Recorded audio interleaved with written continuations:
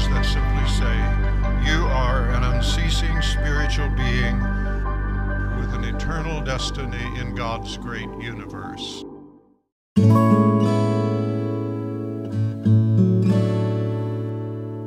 Cross our fingers, but we're actually currently working on the top project where we're actually developing an assessment tool that's specifically designed for seminary students.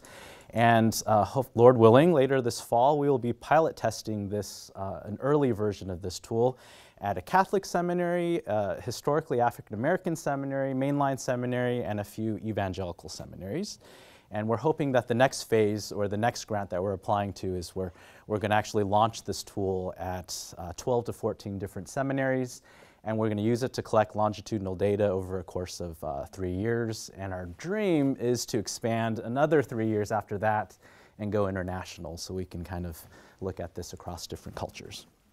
So, and as Angela just mentioned, one of the great blessings of projects such as these is it brings together lots of people that really need to be brought together, but oftentimes they need an occasion to do that. And thus far, we have about 12 different seminaries throughout North America, again, including Catholic, mainline, evangelical seminaries represented in our grant project. So where I'd like to start off with is by sharing some of the initial questions that led a lot of us into our interest in assessment and spiritual formation. And the first question is kind of one of those pie-in-the-sky questions where we may not ever know the exact answer to it, but it still guides our work. And the question is this: what is the relationship between spiritual formation and character development? Right? Or that is, another way to say it is, does being spiritually mature, however you define spiritual maturity, because there's a lot of different ways you can define it, does that necessarily mean that you're going to be a better person? Does that necessarily mean that you're going to be more virtuous? Does it mean you're going to be more humble? Does it mean you're going to have more gratitude? Does it mean that you're going to be more generous? And as we pressed into this question, many of us who have attended seminaries ourselves, a lot of us, we came back to those individuals that we met along the way that got straight A's, that knew how to do their exegesis, that knew their Greek and Hebrew, but they're kind of a jerk. And we don't really trust them, right? So, here we have individuals that have certain markers of spiritual maturity, and yet they might still suffer from very profound deficits in their character, right? So what is the relationship then? It may not be a perfect one-to-one relationship, but we're not ready to ditch, throw the baby out of the bathwater. So things like exegesis and scripture and biblical knowledge, they're still part of the pie, but we need to know more. A second question that led to our interest is this question: what is currently being done in seminaries to shape the character and spiritual lives of their students? And as we began to bring together various individuals who are engaged or on the front lines of this kind of work in their seminary institutions, we began to realize that by and large, again, people weren't talking to each other, right? People were, by and large, individual seminaries were all developing their own spiritual formation curriculum. They were doing their own form of assessment, and there wasn't a context that brought people together to share lessons learned. Like, hey, this worked really well, this is what we're looking for, let's kind of work on this really big problem together. And we found that this lack of collaboration was even more pronounced across ecclesial families, right? So not only are the evangelical seminaries not talking to each other, but we're even talking less to our mainline counterparts and our Catholic counterparts. And the sad reality is that we can really learn a ton from our brethren from other ecclesial families, especially the Catholics, which I'll talk about a little bit later. And the third guiding question was, how does the seminary experience, in fact, shape the character and spiritual life of seminary students? And perhaps, a relevant question might be, does it even shape the spiritual life of seminary students? When I was a seminarian, we had this long-running joke where we called seminary spiritual cemetery. So there's also this fear of, well, if we actually do a good job assessing this, the data we come up with may not paint a very rosy picture, right? So that's another potential kind of political challenge that we might be running into. That is, does seminary actually do what they set out to do? So this third question, does seminary in fact shape students' character and spiritual life, led us to a very important real-world problem that the world of theological education is actually in the very midst of facing. The problem of accreditation and collecting data in support for accreditation. So as our work has brought us to collaboration with ATS, the Association of Theological Schools. They're the main accrediting body of seminaries in North America. And like many other accrediting bodies of higher education, they are increasingly asking their member institutions to provide evidence, to provide data that they're actually accomplishing what they're set out to accomplish. So, for example, if you state in your seminary mission statement that the mission of the seminary is to shape the mind and character of your students in preparation for the ministry, you need to provide data now to actually demonstrate that a student entering into your program, and compare that with the same student exiting your program, that there actually was some discernible, observable change in their character as well as their spiritual life. So this real-world problem, how to accurately or robustly assess spiritual and character development of seminary students, actually provides a very unique opportunity for theologians, philosophers, spiritual directors, psychologists, social scientists to work together, because there are challenges inherent in this work that no one field of study is equipped to tackle all by themselves. We really need each other, right? And from the start, we identified at least two challenges, and I believe these are very much interdisciplinary challenges. And the first challenge is, from an ecumenical perspective, we need to define conceptually what it means to be spiritually formed, right? What are observable markers of spiritual formation development? What are not only the evidences that formation has already occurred, but what are the ingredients of change? What are those processes that we can potentially connect to these outcomes that we are looking for? And another challenge that we're running into is the challenge of developing valid and reliable measurement instruments to observe and actually measure this change over time. And I've had the privilege of speaking to Dan Alisher as well, the former executive director of ATS, on the challenges that ATS is facing when it comes to accreditation and assessment and spiritual formation. He raised a couple very interesting points. The first point is that, well, he believes, and I agree with him, that it is the Catholic seminaries that actually have the most well-developed systems in place to support the spiritual formation of their students, and that for many Catholic seminaries, that these systems have been in place for several centuries, right? And part of the reason is because these theoretical frameworks from which they draw, that they draw upon, such as Ignatian spirituality, Benedictine, they've been around for centuries. But one kind of potential limitation of this is that because they've been around so long, many of them predate the Enlightenment, so there really isn't kind of a ready place for things like empirical research. It just wasn't a part of the worldview as much before the Enlightenment. And on the other hand, the evangelical seminaries, while we will tend to be more open to empiricism as a valid source of knowledge, we've only begun to do this kind of thing for a couple decades, right? And many people trace this to Richard Foster's book, Celebration of Discipline, which was published just in 1978, right? So not only have we not been doing this very long, but we also don't have a central governing structure. So we're all kind of, by and large, left to do it all by ourselves, even though we can stand to learn much from each other. And as we pressed into even further into this work, we have run into additional challenges along the way. And the first and the most potent one is a practical consideration that there just aren't any standardized tools available, right? You can't just go on the web and search standardized spiritual formation assessment tool. There's nothing's going to show up. You can search in the research literature, nothing's going to be there, right? So, and because nothing like that exists, I know many seminaries kind of are resorting to just kind of self-report, self-satisfaction surveys, which the reliability may be questionable.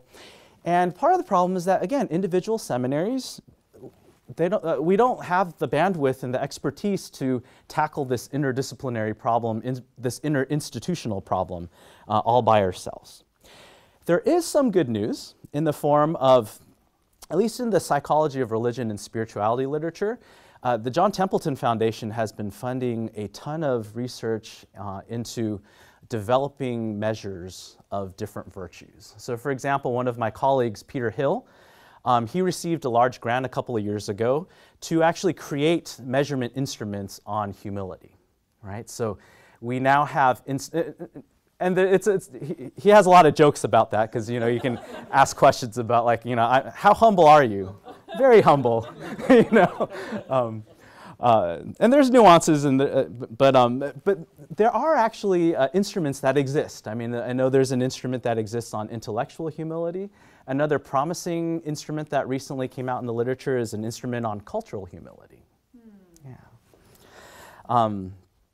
However, even though these instruments exist, unfortunately they haven't been validated or normed on a seminarian population. They've been normed on primarily a general population. And we all know seminarians are kind of very particular. Anyway, yeah, you know what I'm talking about.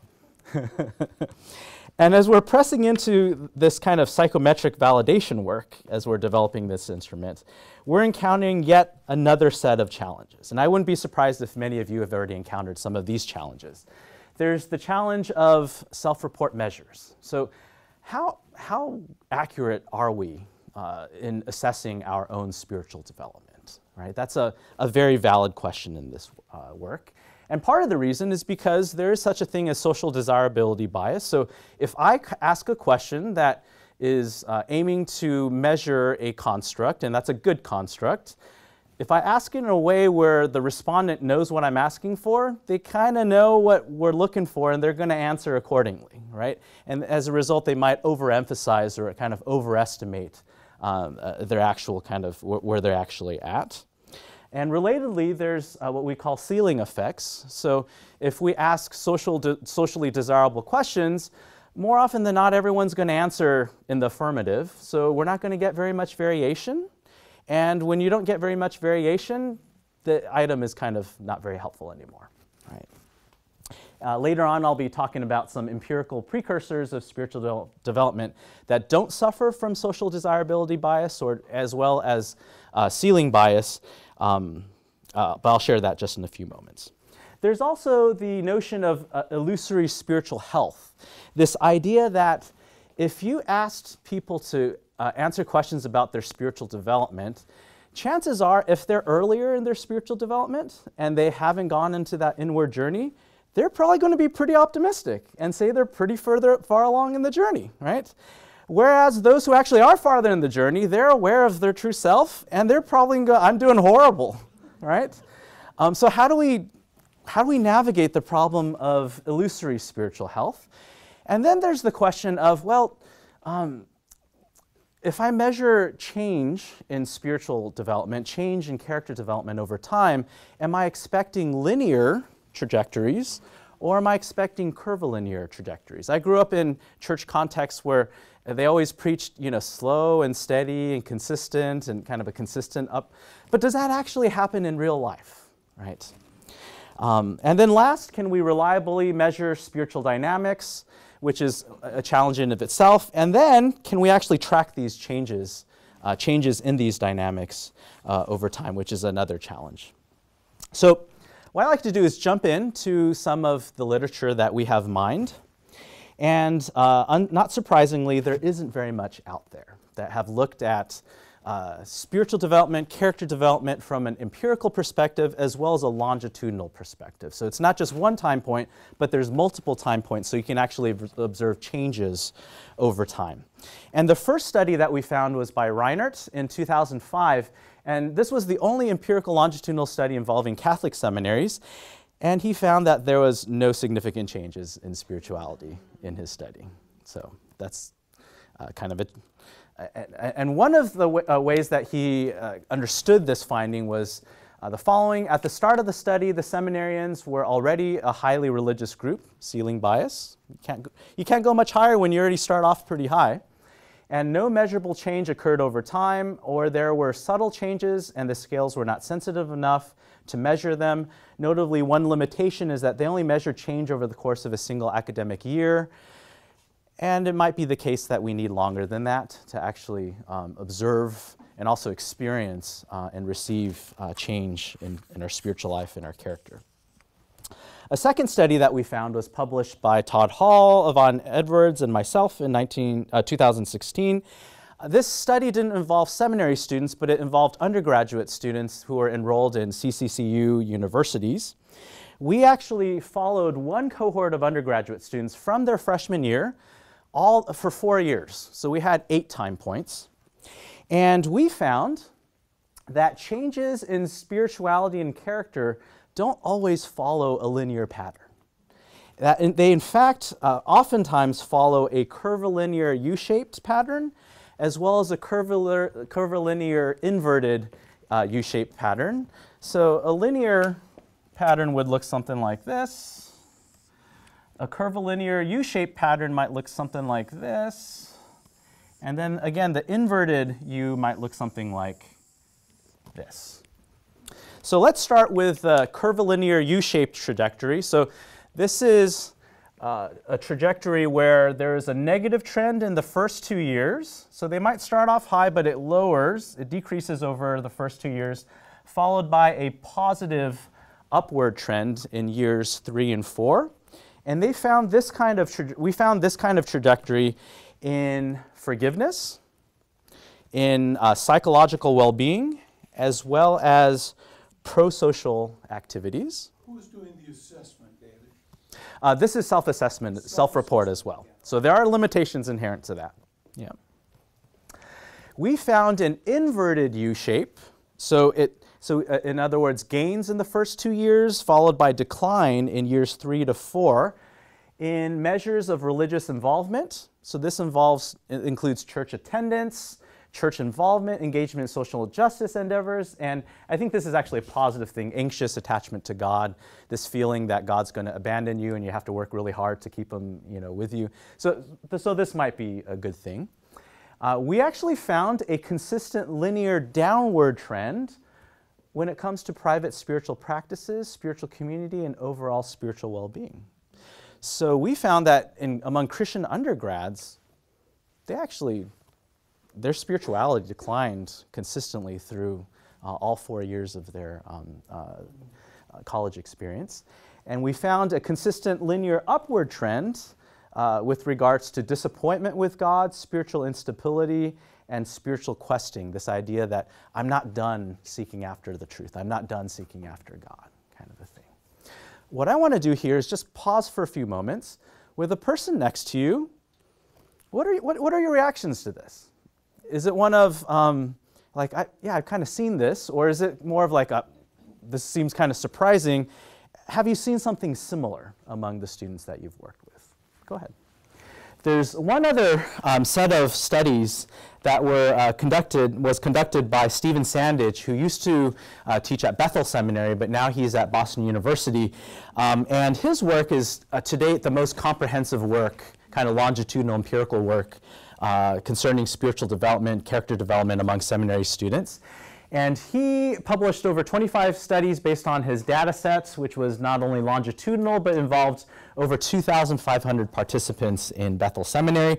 Here are a couple highlights. He found that spiritual grandiosity and narcissism were positively correlated with extrinsic religiosity, egocentricity, and interpersonal alienation. So an item that measures interpersonal alienation is, God speaks to me in a way that no one else can relate to, right?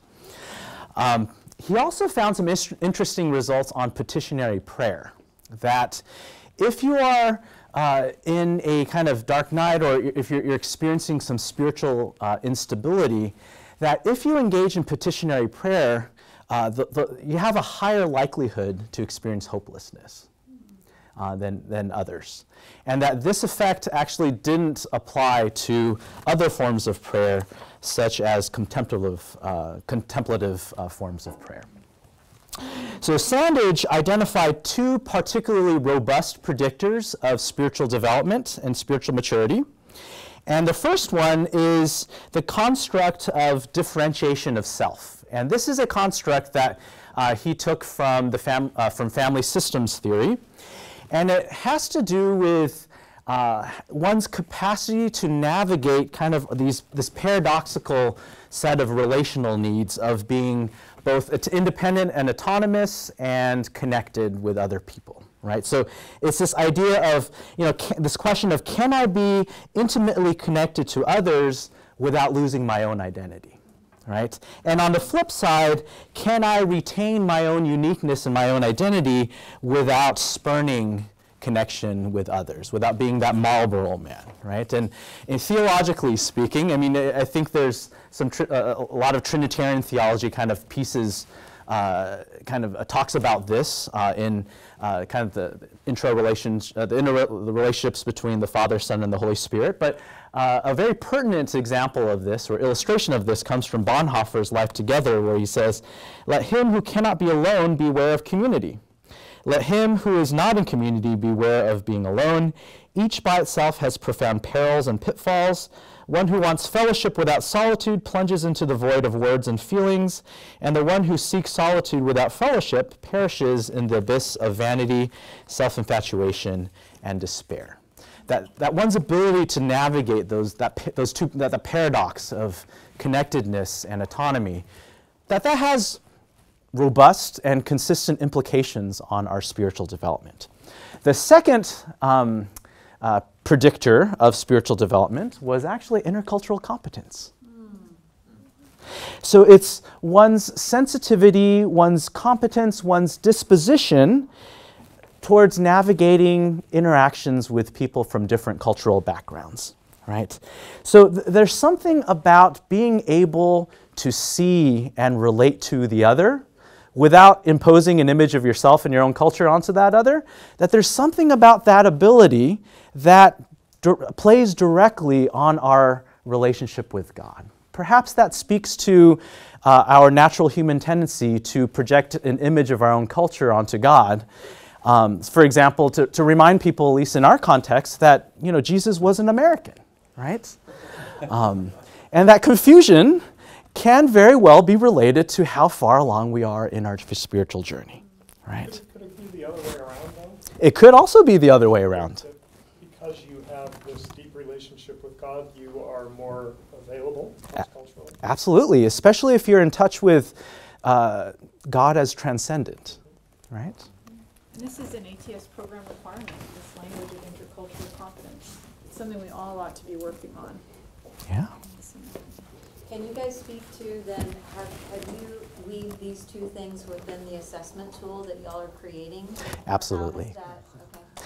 Absolutely. It's going to be a core component of our assessment tool. And in some of my interactions with my Catholic seminary counterparts, I was just floored by how deeply integrated their spiritual formation thinking and work is with intercultural competence. I remember speaking to a spiritual director at Mount Angel Seminary, which is an hour south of Portland, Oregon, and he told me how during spiritual direction, they would actually observe, if they observe a seminarian only hanging out with other seminarians that are like him, that look like him, that are the same country, they would actually give them feedback and say, hey, you need to spend more time with your brother from Mexico because he's part of the family of God as well, right?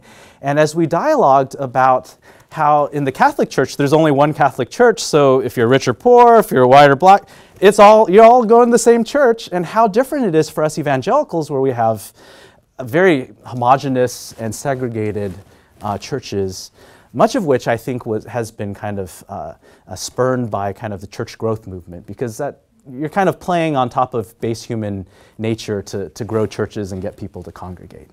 Yeah. So there are research studies that link intercultural competence with virtues such as humility, gratitude, spiritual well-being, meditative prayer.